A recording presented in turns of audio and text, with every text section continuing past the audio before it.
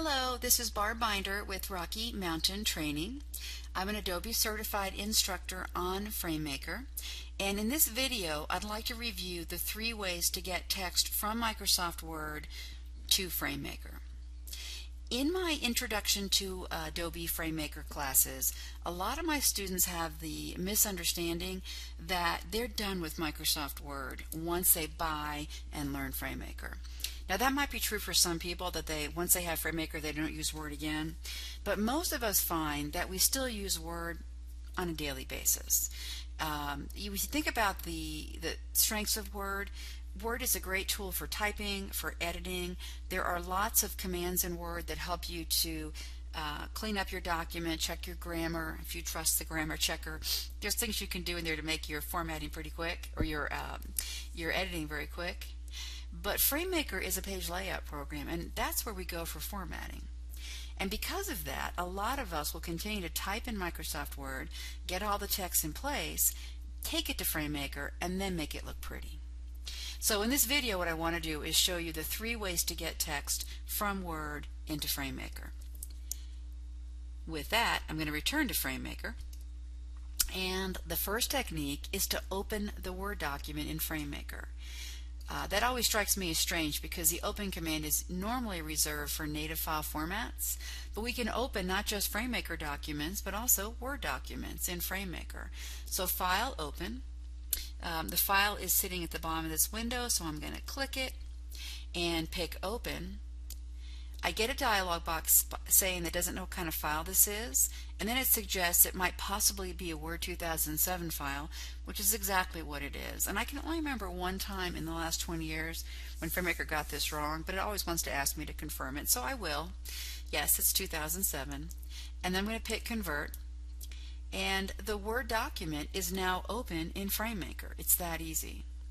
Now it brought in Word formatting with it. The default tabs you see up here, Word has default tabs every half inch, so it brought the tabs in with it. It's using the 2 styles that were in use in that document. Normal was being used by the body text, and title was being used by the title at the very top. The other 2 were lurking in that document, and they just came in as well. But this is a good starting point. If you want to use the Word formatting and then go from there, that's one possibility. Here's choice number 2. You could be in an existing FrameMaker document and then import the text. It could be a brand new document like I'm choosing, New Document, Portrait, Done. Or you could open up a template that has all of the formatting in there and just a shell, and then import the text into that template. Because I'm in a new document, you'll see I have just the starter set of paragraph tags. But in either of those 2 situations, if you want to bring the text in from Word to FrameMaker, you would use File, Import, File. The file I'm looking for is preface.docx. And one quick note about the 2 radio buttons on the bottom row. As a general rule, we copy our text into our documents. That way we can have a copy of it in FrameMaker and we can edit it right in FrameMaker. Although you can link to the Word document if you want to. But as a general rule, we copy our text into FrameMaker, and as a general rule, we link or import our graphics by reference. So graphics we import and text we copy. There's exceptions to any rule in life, and there's exceptions to those rules. But generally speaking, that's a good rule of thumb. So this is text. I'm going to go ahead and copy, and I'm going to pick Import. It says, could this be a Microsoft Word 2007 file? Yes. And it chooses Convert. Now this time it asks a couple of questions. It wants to know where I want the text to go.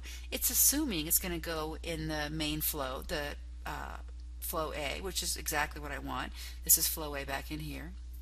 And I then have a couple of choices about my formatting. I can reformat using my current documents formats. I could strip all the formatting out and bring it in as plain text, or I could retain Word's formatting.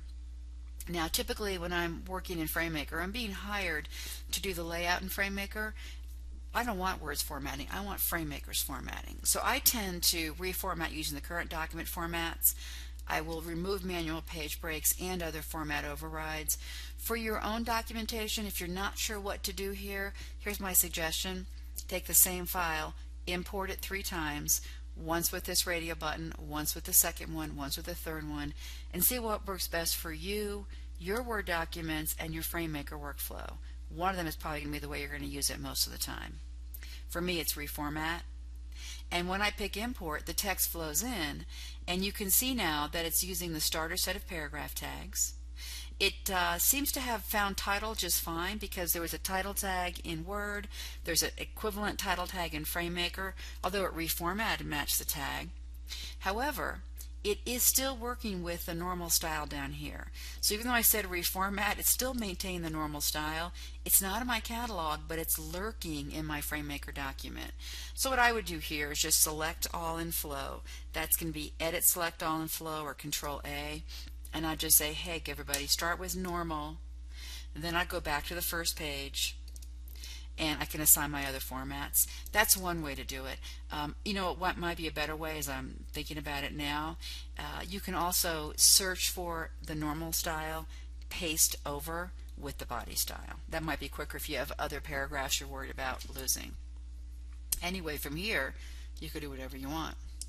So choice number 1, open. Choice number 2, file, import file into an existing FrameMaker document.